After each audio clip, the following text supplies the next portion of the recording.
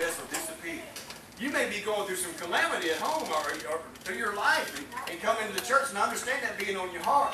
But when you think about how Jesus can heal that situation, and you think about how He loves you and how He saved your soul, even in the midst of all this stuff I read in Romans chapter 1, even in the midst of evil, He saved your soul and showed you what good and evil was. And said, come away from the evil and follow thou me. Like He told Matthew. You'll start worshiping Him in spirit and truth. And not only will your mouth cry out to Him, but your heart will be crying out to Him. And that's where the power of God exists. The power of God exists from the heart worship. I found this out a long time ago when I laid a prayer up for my wife that was dying in the hospital. I said prayer after prayer with my lips, and I heard other people praying with their lips, and the minister come in and he prayed too, and I'm not saying he wasn't sincere.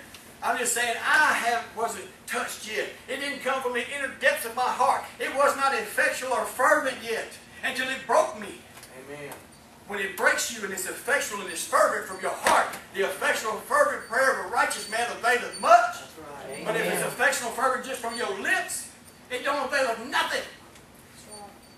Same with worship. You see what I'm saying? There ought to be a healthy fear of God these days. But the ones He sent home were the ones that feared man over God. We shouldn't fear no man. That's right. Nobody. I don't care what the politicians do. I don't care what laws have been made. We're going to stand up for Jesus. What did Daniel do? When Nebuchadnezzar, no, it wasn't Nebuchadnezzar. Nebuchadnezzar had already gone. But Shadrach, Meshach, and Abednego did. They stood up when Nebuchadnezzar made an image. But when Darius was told to make a decree, Daniel, that nobody else could worship any other God in this certain time period. What did Daniel do? What did he do? Go home. He went home and opened up his shades. He didn't hide from nobody. He said, I'm going to worship like I've been worshiping for years, and I'm not going to let anybody dictate to me how I worship my God. Amen. And in front of everybody, he prayed and bowed down and prayed to his heavenly Father. And they came against him. And they threw him in the lion's den. Where were the people of Israel dwelling? A couple of weeks ago we just talked about it. They were dwelling in what? Strongholds? Caves.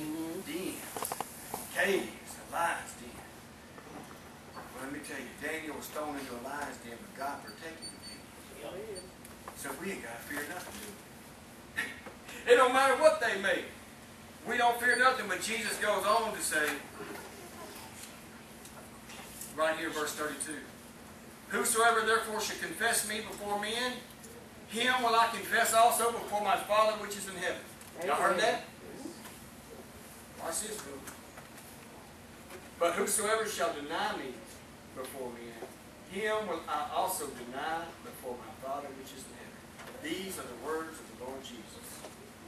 That lets you know something, don't it? If we fear men and the repercussions of what they can do, or the fallout, I'm going to get fired now.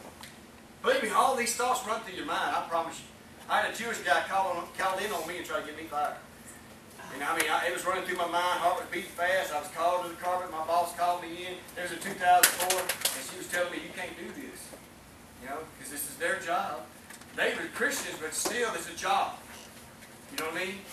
And you can run customers off or offend people. And all I can say is I would use better discernment.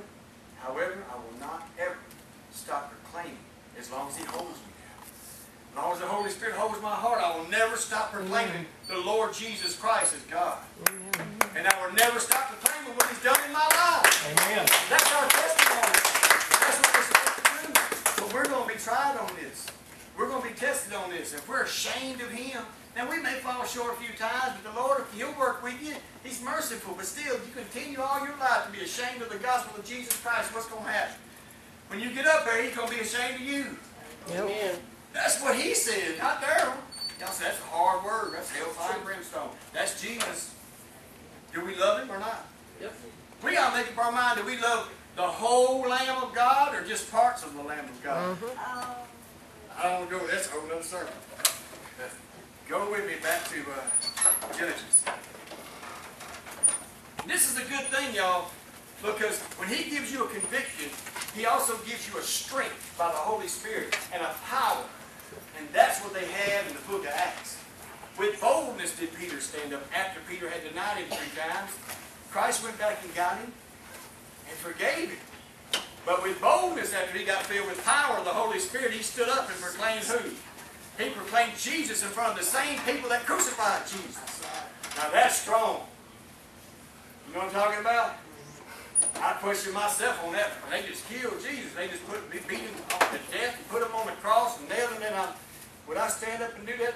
Woo! That's the Spirit. That's the power of the Holy Spirit. It's not you. We're supposed to die daily and let Him live. If we're really dying daily, we're not afraid. Have you ever seen